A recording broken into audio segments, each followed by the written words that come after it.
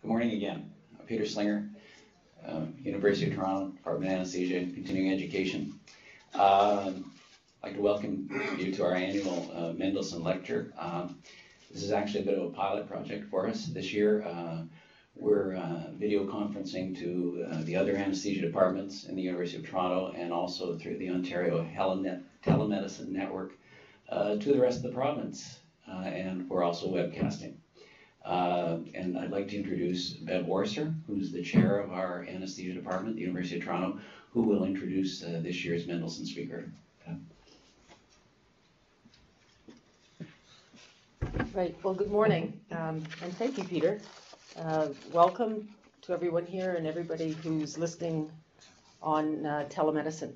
So it's my pleasure to introduce Joe Fisher today, but before I just want to take a minute to comment about Murray Mendelson, who's the person who started these rounds, and his family, who established the rounds in order to recognize his many contributions to Toronto General Hospital's Department of Anesthesia at the time and the specialty. So he was born in 1928 in Toronto, and then, like many of his generation, and perhaps some folks here, undertook medical school training and then went out to practice rural medicine. And then he came back and finished his residency in 1962 and then spent all of his practice years here providing anesthetic care, investigating, focusing on the endocrine system and physiology. And you'll see this theme coming up, I think, in Joe's lecture, the tight relationship between physiology, the Department of Physiology, and our practice of anesthesia. In fact, this link goes even one step further. And I learned recently that Murray Mendelson's close relative, possibly sister, and I want to find this out for sure, is married to Harold Atwood, who was sister, right? Yeah, sister. So Mrs. Atwood is Murray's sister, and of course, physiology was Harold's department. And so the link runs and continues to run very closely.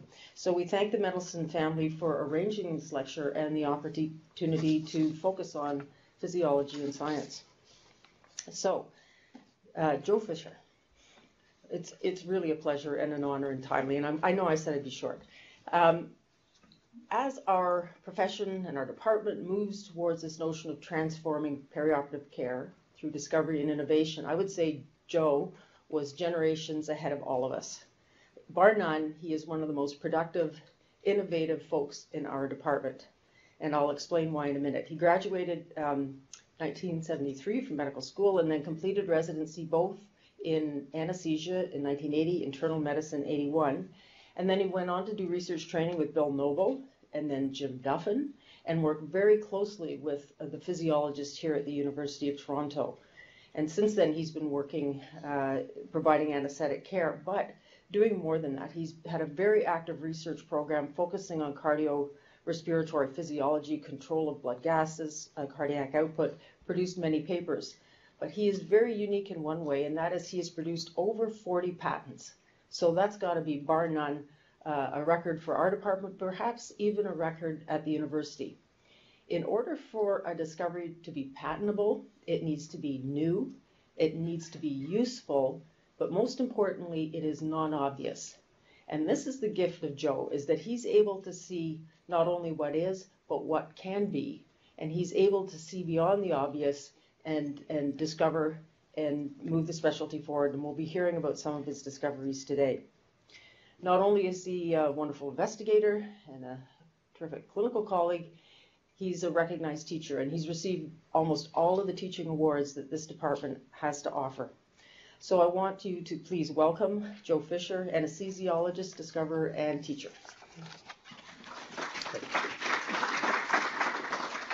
I want to thank Bev for this embarrassing introduction. I can tell you that with all that, my biggest triumph today was that I remembered how to tie my bow tie. And I wasn't sure I would this morning. But anyway, what I'd like to do this morning is, first of all, my conflict of interest is that I'm the chief scientist at this company, which is part of the UHN. I'm going to teach you something about the control of blood gases, the thing that we learned. I'm going to show you 4 places where we applied this, just to show you that things off the beaten track. And at the end, I'm going to take the position of being a kind of senior guy and tell you what I've learned over the years and justify the Mendelson Lecture. This is one of my favorite sayings, but it's not totally correct. In order to attain the inconceivable, the impossible is not possible. But sometimes you don't know the difference between the inconceivable and the impossible. So I'll come back to that theme repeatedly. So about the blood gases. So I'm just going to teach you something generic. You can take this home with you, maybe apply it elsewhere. All right, so here's the problem. So the problem is we wanted to target end-tidal PCO2. So we can administer the carbon dioxide, that's no problem. We can measure the CO2 production, that's no problem. But how do we control the alveolar ventilation? This is a problem. You look down, here's the lung, and the alveolar ventilation is the gas that gets into that little thing there at the end, right there. Now, everybody knows you can't measure or control that because of where it is. This is from Leon Fari and Herman Rahn, probably 2 of the most famous, people who contributed most to the field of cardiorespiratory physiology. And they say right here, there is no method which will produce an exactly predetermined change in alveolar ventilation. There is no method, right? It just can't be done because of the anatomy. But what they're saying is that it's inconceivable. So let's see how difficult it is. So exhaled gas equilibrates with the alveoli. Not a big deal. And it doesn't contribute to gas exchange. So if you re-inhale it, nothing happens. So only the fresh gas in the alveoli contributes to your PCO2. Not really earth-shaking. So what if we washed out all the fresh gas from the dead space into the alveoli with rebreathed gas? So going back to this diagram, basically you inhale the gas that you want to control your PCO2, then you wash it down with some previously exhaled gas, and you get that into the alveoli, and whatever exhaled gas you get in, with the red arrow over there, that won't contribute to the gas exchange. So how can we do that? So this must be very difficult, right? You must need high tech here. So this is where the 3 valves come in from the title. So here are the valves. There's a inspiratory valve, there's an expiratory valve, and this is basically just a demand regulator, or you can look at it as just a PEEP valve. And we have some gas in here, which is going to be the neutral gas that'll have the same PCO2 as what's in your arterial gas. So let's just walk through one big breath, let's say. So you start off at the FRC. There's no gas exchange taking place over here because it's already equilibrated. So as you breathe in, you get all this oxygen stuff until the bag collapses, right? And then at that point, the only place you can get the gas will be from the demand regulator, and you just keep breathing it in. So the interesting thing here is that what gas is going to change your blood gases? It's only this stuff, right? The other stuff that you breathed in had 5% CO2, which I told you had the same PCO2 as your arterial blood. So it's going to do nothing. So in this way, you have complete control over the alveolar ventilation. Suddenly, it's not so impossible. So if somebody breathes on this circuit, for example, this is minute ventilation, they increase their minute ventilation, their end-tidal PCO2 goes down, that's expected. On the circuit, as they increase their minute ventilation, their inspired PCO2 goes up proportional to the increase in ventilation, and the end-tidal doesn't change. And this is completely passive. You know, there's no computers, no nothing.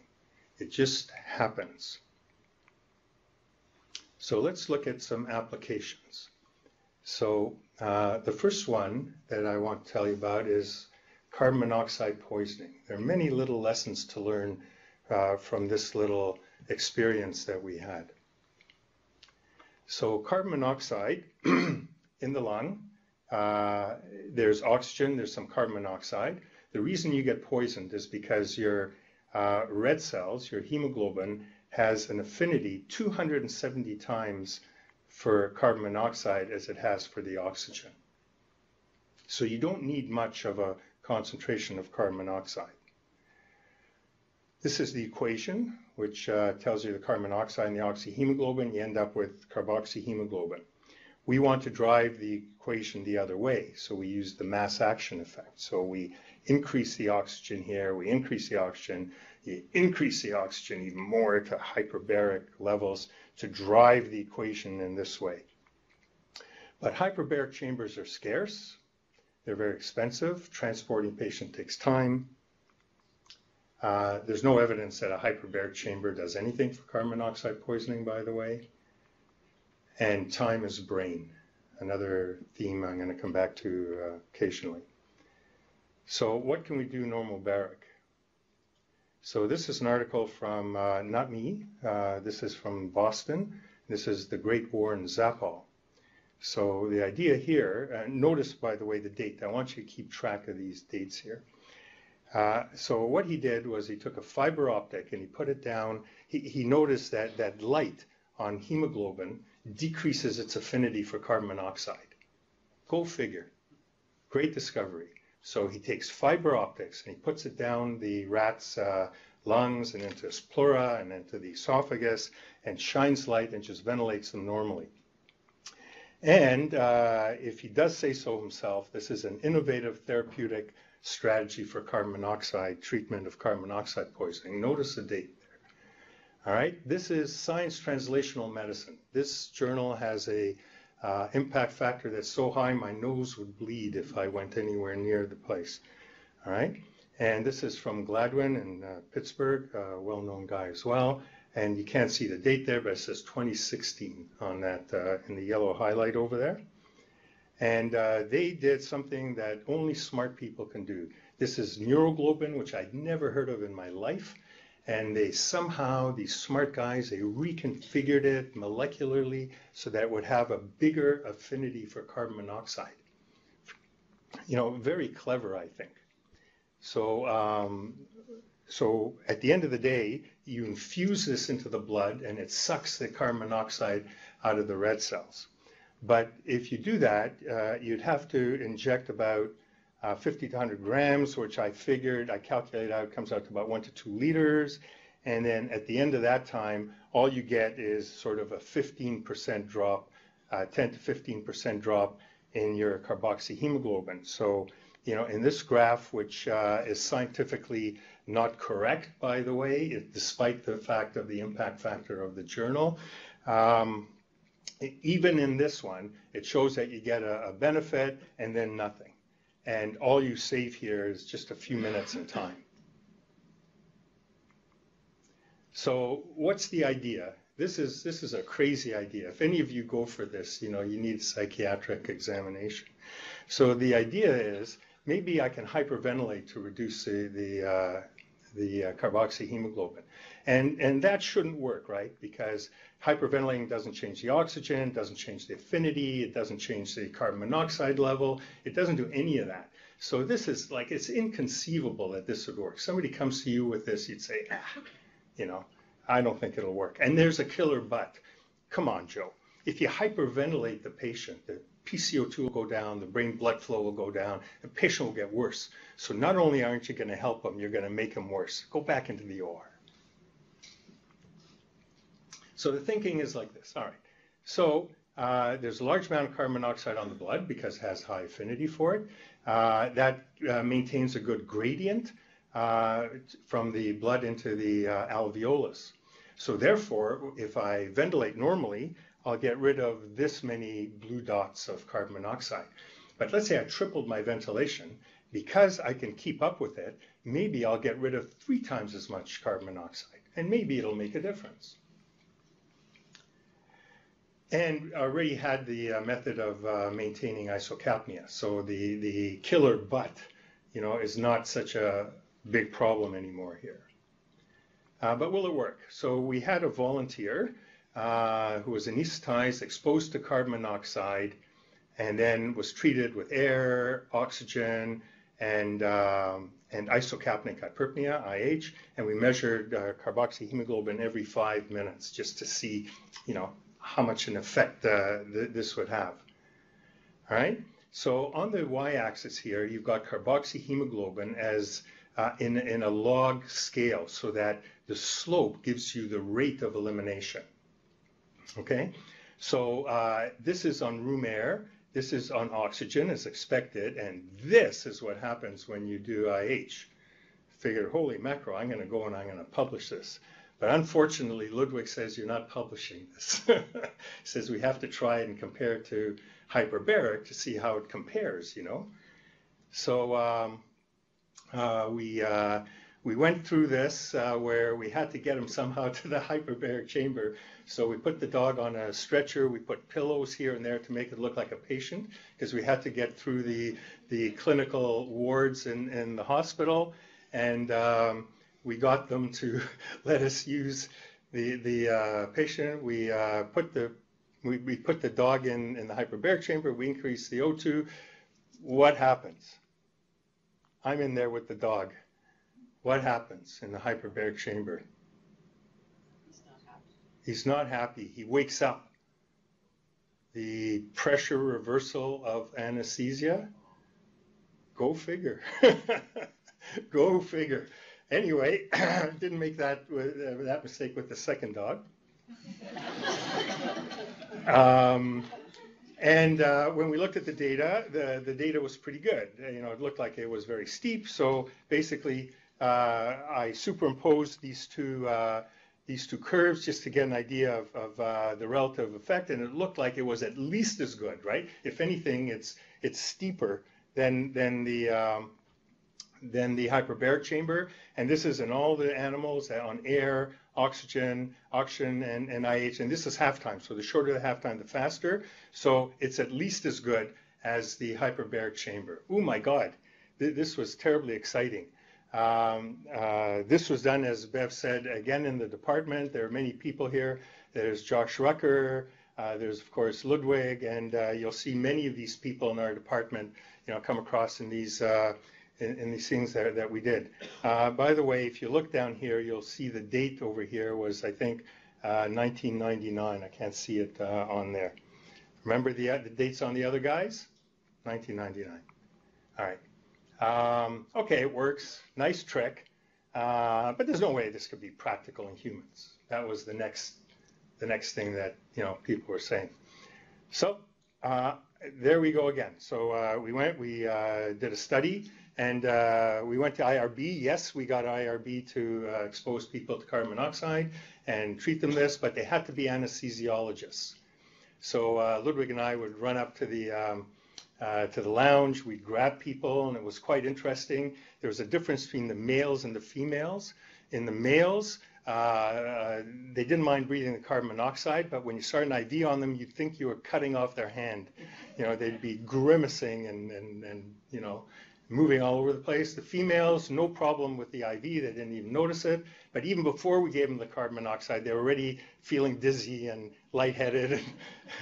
Anyway, so important lesson there. The lesson here was that you only have to increase your minute ventilation a little bit to get 85% of the benefit of carbon monoxide. And that's about 15 liters a minute, which for me would be what I breathe when I walk up 1 or 2 flights of stairs. So maybe it is practical. And we'd apply the same circuit to it. And what happens, the reason it works is that there's 5% CO2, so the CO2 remains constant, but it's 5% CO2 and oxygen, so you get all this oxygen, so you get the value of the hyperoxia as well as the hyperventilation. So this looked like a good thing. So the circuit's really simple. You can really make it, but you don't have to because it already exists. And it looks like this. So the valves, the inspiratory and expiratory valves are right here, the non-rebreathing valve. You put the oxygen in there, the demand regulator there, and in red you see the two reservoir bags. In other words, our self-inflating bag that we use every day is exactly the circuit you need. You're done.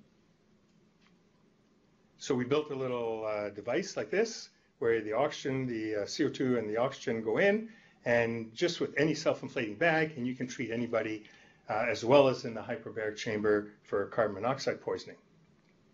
All right, so you eliminate carbon monoxide, but the patients actually get better if you eliminate carbon monoxide. It would seem obvious to you and me, but the FDA said, yeah, you have to prove that. So we're not going to prove that, but somebody else did. In this journal, we noticed that there was this article, and I couldn't read the other stuff, but the ClearMate words were there. So we got that, we got it translated, and here's what they did. For between these dates, they looked at 320 patients, they treated them with hyperbaric oxygen.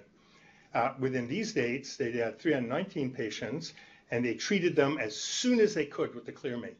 Right at the scene, in the ambulance, on arrival to the emergency department before they got into the hyperbaric chamber.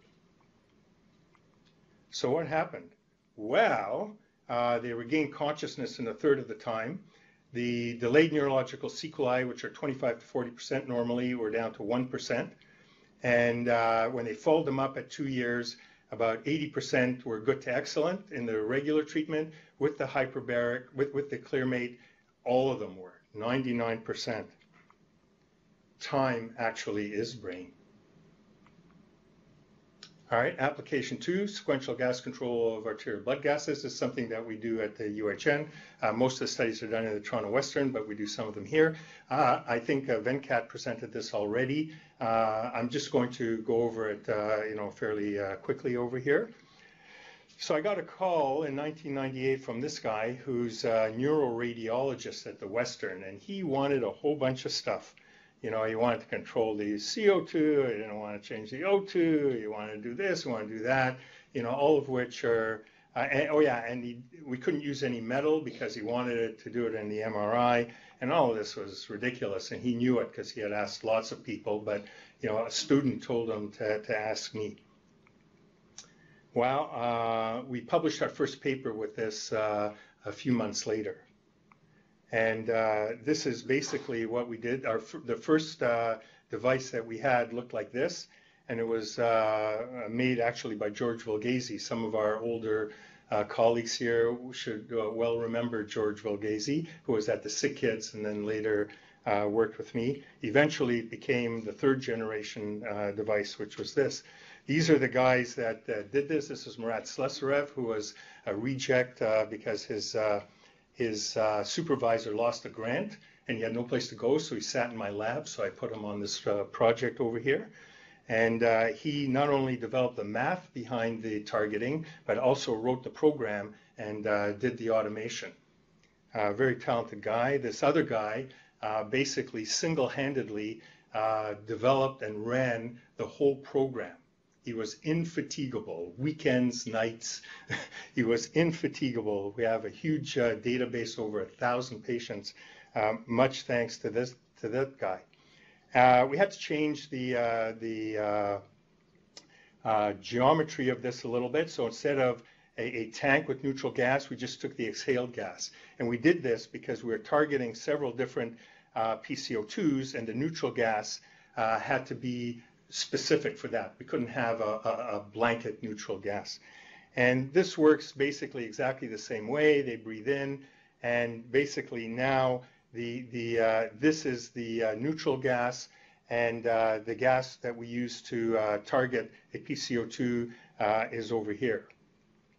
So the program Again, this was presented previously, but I'll briefly review it here.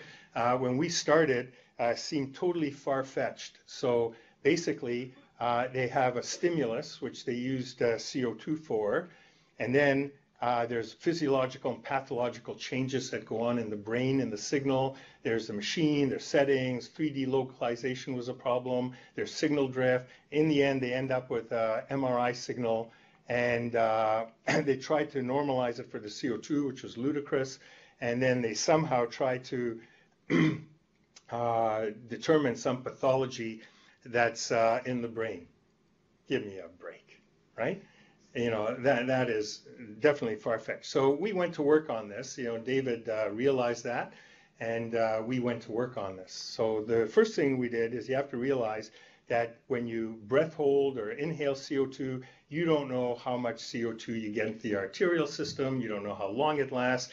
Every patient is different, even though you give them the same. It is foolish to have anything like that, and dividing it by the PCO2 is ridiculous as well. What's the PCO2 in somebody who's holding their breath? Right?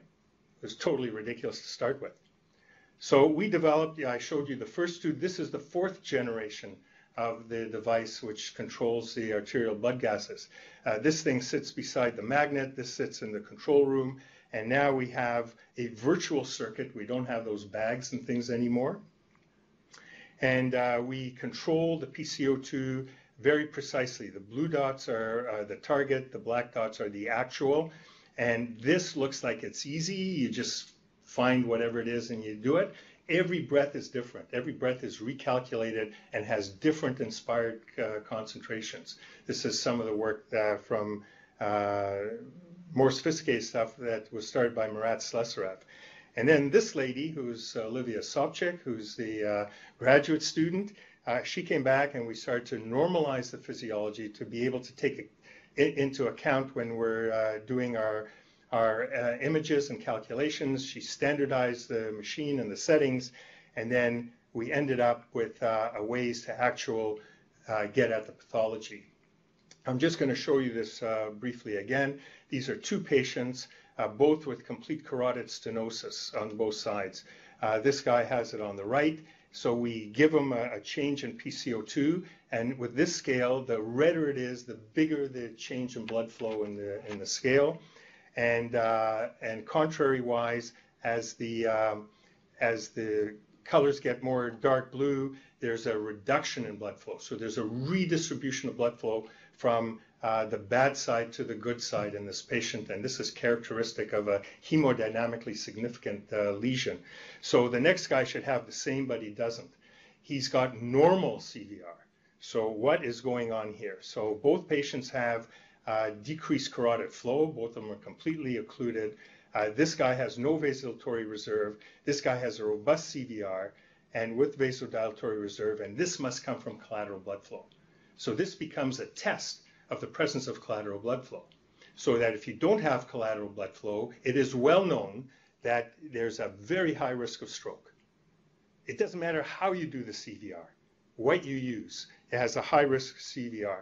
And we feel that there's a decreased risk of stroke if there's good collateral blood flow. So Venkat went back and he looked at our database. He pulled out 109 patients. 76 were impaired, and 24 had normal CVR. They had just as bad arteries, but their CVR was normal. So some of these that had impaired CVR had no intervention. So that when you follow these guys up at 1 year, it's really interesting. The guys that had bad CVR and intervention had a 3% incidence of stroke. Those that had no intervention at 12%, and those that had just as bad occluded arteries but had normal CVR had none. These are some of the people to whom we owe all this work, not just to the 2 that I pointed out. So this is the main course of the meal, right? This is your entree. This is the big thing that I want to talk about over here. Before, I was just sort of giving you some background. So this is really important. So it's going to be about cardiac output, and I've been thinking about that ever since I worked with Bill Noble way back in the 1980s, and I couldn't figure out exactly how to do this. And throughout all this time, I really couldn't figure it out. I took on a graduate student, a master's student who happened to be an engineer, and we were going through, I was teaching him some of the background that we had, 3 little valves, this, that, and the other. And from the mouth of babes, he comes up with a solution that has eluded 100 years of very smart people in the field, and me too. So let me just get everybody up to date. I'll just give you a brief background of what we're talking about. This is just sort of, the primer so that everybody's on the same page. So basically, cardiac output, if you look at FIC, we basically look at the arterial content of oxygen here, we look at the venous content of oxygen here, we look at the oxygen consumption, and with this little simple relationship, we can calculate out we can solve for the cardiac output. And this is a gold standard method because everything is measured, right? So one of the early things that we did, I told you I was interested in this topic, was again with Jay, Jim Duffin, Ludwig, Leonid Minkovich, Max, Rita, in the group. We went to see if we can at least get rid of one of these, make one of them non-invasive, which is what we did in this paper. So we designed a method where the arterial is exactly equal to the end tidal. So, and you're no better off by taking an arterial stab than you are looking at the end tidal if you use sequential gas delivery, which is the 3 little valves that I'm talking about. So everybody was very happy. This is the big issue. How do you get at that without a catheter, the mixed venous? So the traditional way is you put a cap on the breathing and you wait for some equilibration with the carbon dioxide. That's a traditional way, and here's the problem. There's a killer butt. There's always a killer butt, right? So yeah, you get 95% equilibration. It takes about 90 seconds. The butt, circulation time is only 20 seconds. So what happens is that if you breath hold there, your PCO2 goes up in this type of fashion. That's great, except for the fact that your circulation time is there, your mixed venous ends up there, and now you've got a different trajectory. So you could never get there, right? So we say, okay, fine. I'll extrapolate. I'll get a couple breaths. But from 2 or 3 breaths, you can't extrapolate an exponential like this. Your error is so large that there's no point. You might as well just guess. So you say you start closer. Yeah, sure. You can start closer, having them breathe more. But the time constant is about the same. And you're worse off now because you can't take any breaths here because they're all pretty flat because you started off closer.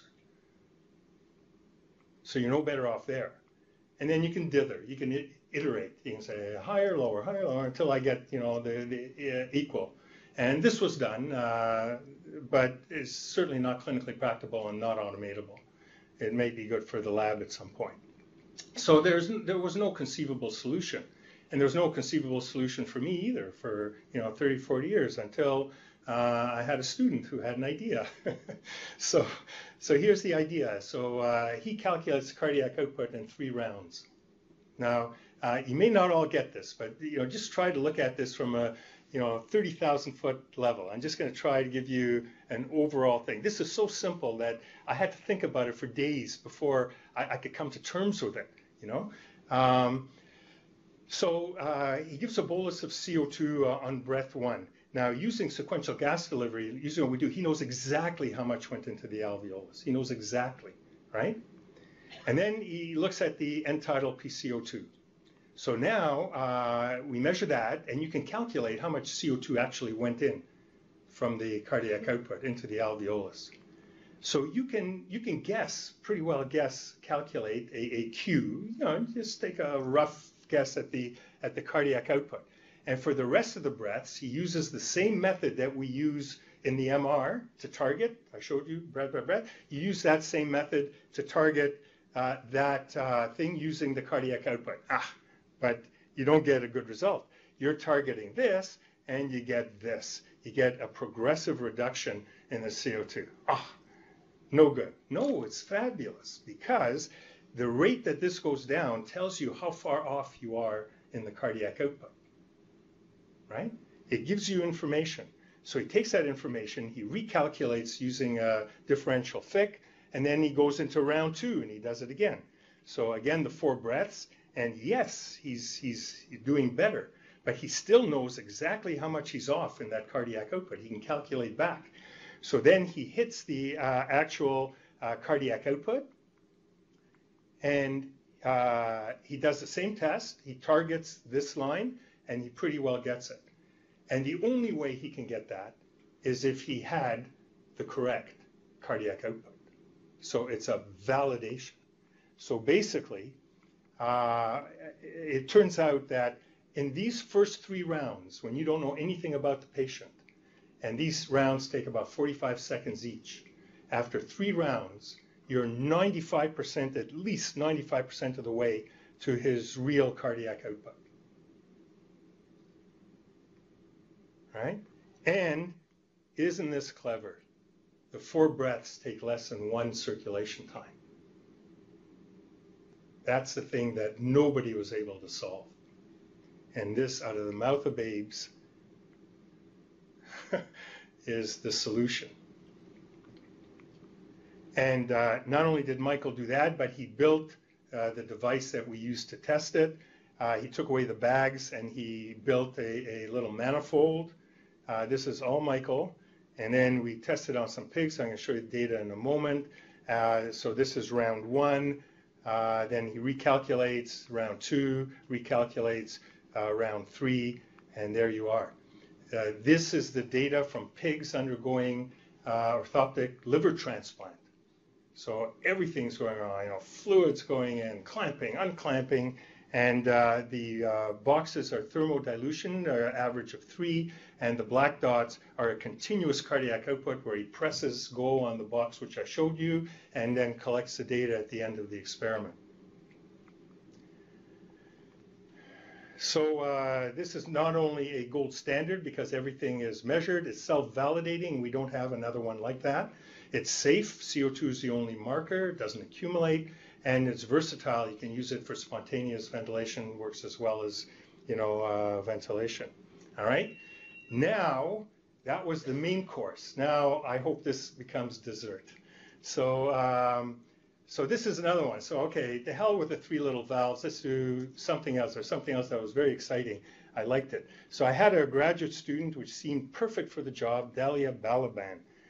All right, and what we're going to look at is diaphragmatic and intercostal muscle coordination as you go into respiratory failure. So look here, Dali. You see, I got some xylocaine here. I just sprayed it into my nose, and then I passed the esophageal probe down into my esophagus. Look, I love it. It's great. You should do it too. She tries it. Everything's fine. She's a happy camper. And then we're going to exercise to exhaustion. Joe, is there another project I can do? Well, okay, you don't want to do that. All right, back to the 3 little valves. We're going to go to Bolivia, right? And we're going to do in vivo oxyhemoglobin dissociation curve, okay? It's been done before, but only in dogs and published in Science magazine, only in dogs. Never been done in humans and never in spontaneous ventilation. We're going to do it in lowlanders at sea level, which is going to be us, after acclimatization, which is us, and we have to go to Bolivia because we have to compare it to Andean highlanders. You sure you don't want to use that lidocaine and swallow the esophageal?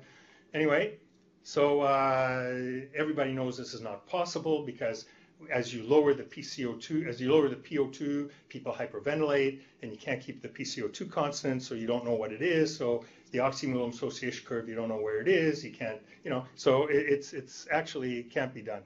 But anyway, we fly to this place, which is La Paz in Bolivia.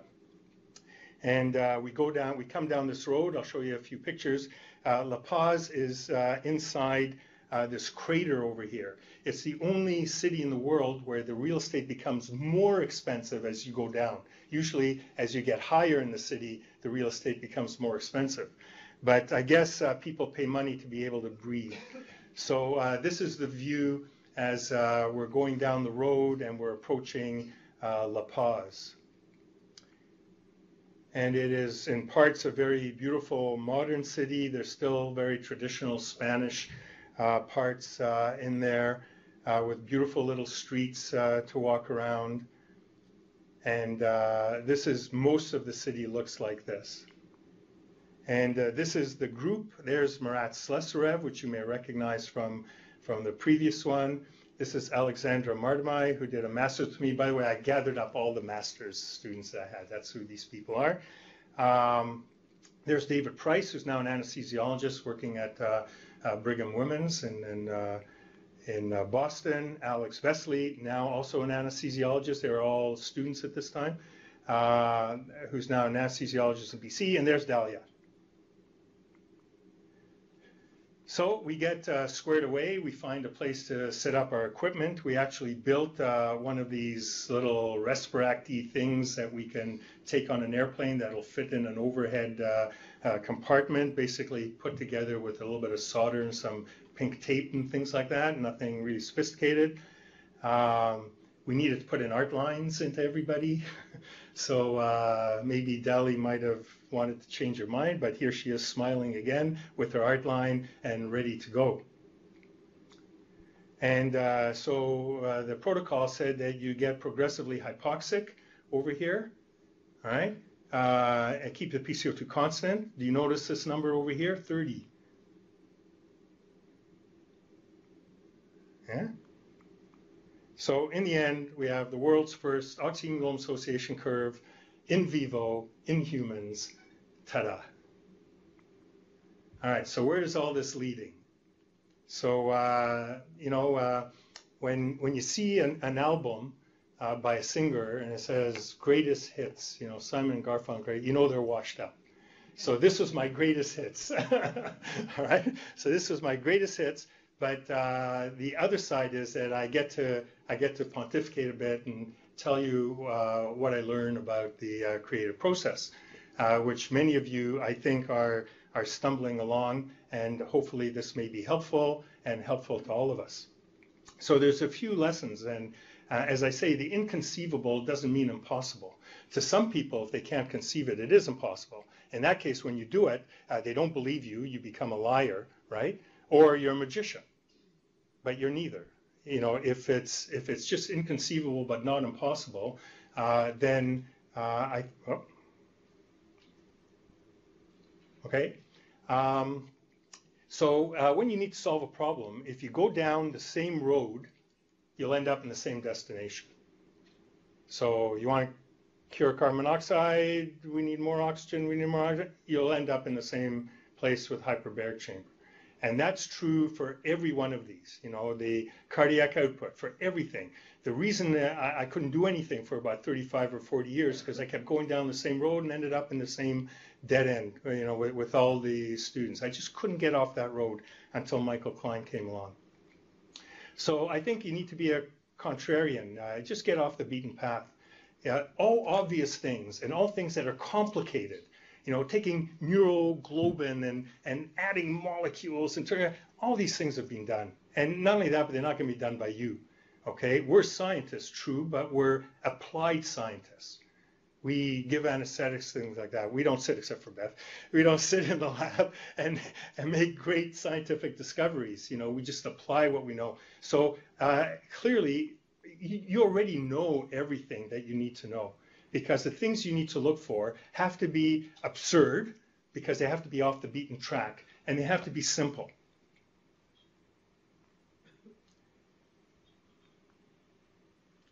All right, the killer but is a killer, because you get this good idea, or you get a student with a good idea, and then you come up with some, but how are you going to, and that's usually a killer. You need to address that. And, to address that, it was easy with three little valves. So everything, was three little valves over and over again. We just figured out one way or the other. The one that was different was this iterative approach, which, the 3 little valves got me arterial, but I just couldn't get into the mixed venous with that until this iterative approach. Had to get off. So even for me, I just couldn't get off the path. The other thing is, I'll tell you, this is true over and over again. It looks in the end, like when I write the paper, I say, well, we thought this and this, and then so we did this, and that's how we got everything. But that's not how we got everything. We tried this, we tried that. We went here, we went that. This failed, that failed, And then somebody had an idea, so we doubled this and singled that and so on, and went away. You got to start somewhere, because one thing leads to another. And you're not going to get there unless you go somewhere, unless you go down some blind alleys. Science is basically finding all the blind alleys so that you can find the actual path. And even though it looks like, oh yeah, I did this, I did that, I didn't. We went down plenty of blind alleys. This, I think, is something that everybody here can learn. We need to be encouraging colleagues and mentors, because people always raise the flag and see who salutes, right? And often it dies there. For everything that is a new idea, there's 1,000 reasons why it won't work. But only one is required to kill. So what happens? People are met with some laughter, ridicule, of course the killer but, scientific unknowns. Oh yeah, but we don't know this, we don't know that. How do you know it's going to do this, right? Oh, it's going to cost a fortune, nobody, can't get anything back. Okay, Joe, it's not really anesthesia, come on, get off this. Okay, so what's the most killing words that kill every good idea? What is it? Anybody want to take a guess?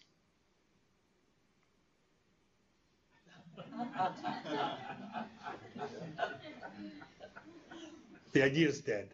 As soon as those words are uttered, the idea is dead. Because even if you go for the grant, which you won't, but even if you did, right? There's 1,000 reasons why that won't work, why you shouldn't get the money, why you have no track record, why the data, the pilot study doesn't support, that them putting any money into it. It's too far flown. They want, for every grant, they want a small margin above what is already known. But any sort of leap, it's gone. And the idea is gone. So what do you do to keep that idea? You need to defend every single idea. You need to take it apart and find the golden kernel. Because most of these ideas that are half-baked, but they have a golden kernel. They have something in them that's a keeper. It may not be the total solution, but it's a keeper. And you could massage it here and massage it there, and maybe use 3 valves, maybe you do this, that, and the other, and you brainstorm, okay? And you have to brainstorm in such a way that you can start, because Rule 5 kicks in. Just starting gets you some momentum and gets you someplace. And the other reason that you don't start, so here are the words, you write these down. Okay, let's refine the idea. And let's try it out. Write that down. That's what you say next time. All right? The other reason not to apply for grants is that time is of the essence. Okay? Ideas aren't unique. Eliza Gray, I tell this all the time, and my students will recognize this. On February 14th, 1876, was the 29th into the patent office. His lawyer was. Who was the 5th into the patent office? Anybody know? Alexander Graham Bell. I heard it. Oh, sorry. I heard it said in there. Time is of the essence. This was for 2000 from Bob Banzet. This is the sequential rebreathing circuit from Bob Banzet. Too bad. I was at the patent office first. I was there 3 years before that. So by the time he published this as this great thing in Journal of Applied Physiology, I already had it in my pocket. All right, and this is, now all those are important, This is the most important, because all those were sufficient. This is necessary. Be an early adopter, and I'm talking about the staff, the department, and the institution. If it isn't used at home, it won't make it anywhere.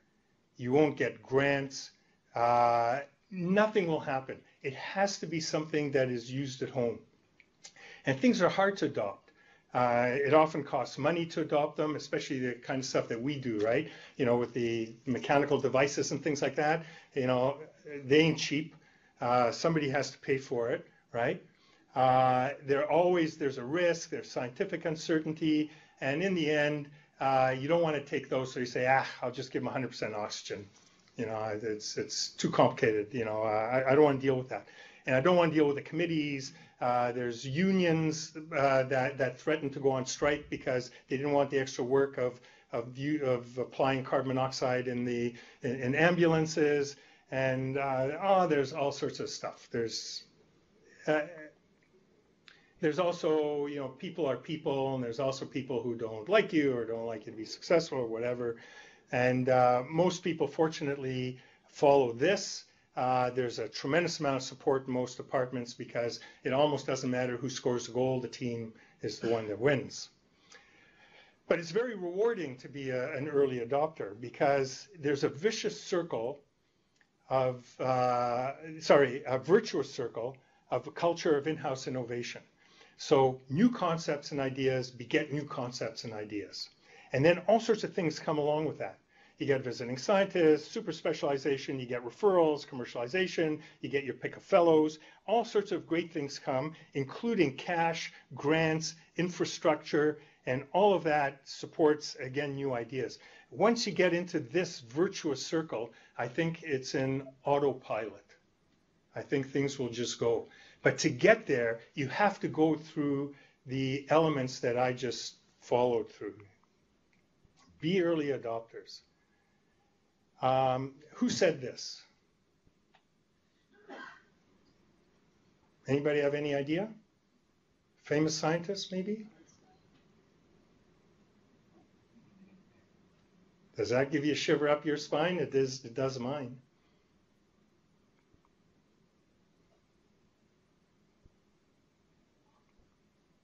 Thank you very much for this opportunity.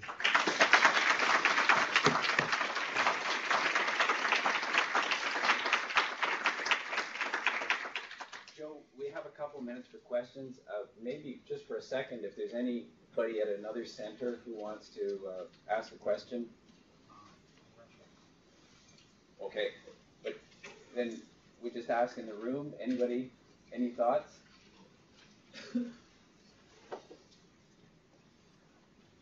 Right. Yeah. So, Joe, I got to thank you. Thank you, because I consider anesthesiology the specialty of innovation. We don't look back enough to realize. I think you should talk in here. Okay. Well, thank you, Joe, because I was just saying that I consider anesthesiology the specialty of innovation. And we don't look back enough to see where we've been. And I really want to thank you for your talk today, because there are investigators here listening and so forth, and the people who are going to move our specialty forward are the discoverers, innovators here. And I also want to point out a couple things about Joe, and that is his tenacity, and we all need that because we have to get over that hurdle. And Joe mentioned that the most important thing you do is work with people who are smarter than you are. And I don't believe that with Joe, but those people are in the room. So thank you for your inspirational talk. Joe, could I ask about? Yeah. I'd just like to ask. It would seem so simple to have a little cylinder of carbon monoxide and one of your circuits on every fire truck, everywhere. Is there been any progress in that? Yeah, it would be so simple to have that on the ambulances and so on, but it turns out it's not so simple, and it just gets bogged down. You know, the EMTs don't have room on their ambulances to carry it. You know, so it would add to their clutter. It would add to their work, so they want more money. The union gets involved in that. There's committees at Sunnybrook Hospital. that before they can recommend it, and it just goes on, and it's just easier to give them 100% oxygen and forget about it. Okay, can I also add to that? We are a hyperbaric hospital, right? I've been a hyperbaric physician for quite a while now, and we always have minimum 2.5 hour time to set up the chambers, to set up the team. By that time, in severe poisoning, it's a little late. Our emergency department, they didn't want a clear-mate in the emergency department because it was too much, I don't know, political battle of introducing that. So the times might have changed. It was a few years ago. It's exactly what Joe said. We have to try and educate and try and push because solutions are there. I presided over many carbon monoxide poisoning in the past with the sad results, only because it took me 6 hours to get a patient in the chamber, which, as papers show, they are not effective. Why? Because it's late. That was my question too. Why can't all the emergency departments buy one clear-mates? It's not very expensive. Because decision is made by people who don't understand physiology. If it's not used, I went to China in Guangdong province in 2013 or something like that, and they wanted to put it throughout Guangdong province. They thought they had done a study which I didn't know about, but I showed you that study. That was all done without my knowledge. So they wanted to do that, and so I knew that I should have one here at the Toronto General at least. So I went to the emergency department. They refused to have it. I went to Bob Bell, who I knew well. I said, Bob, just buy one. He says, yeah, but my department doesn't want it. He says, I don't care, just buy it. Just put it in the cupboard. Just buy it. He says, no, I don't have a budget. I have to go to the budget committee. Okay, I'll give you 2 free and just put them in the cupboard. And he says, no, I can't do that. So I went to China. The first question they asked me was, how many are being used at the Toronto General Hospital? That was the first question. First, right? And when I said none, they closed their books, they closed their computers. They were very nice to me. They shook my hand. I got on the plane. I flew back to Toronto. And now there's you might be interested in this thing. Can anybody read this?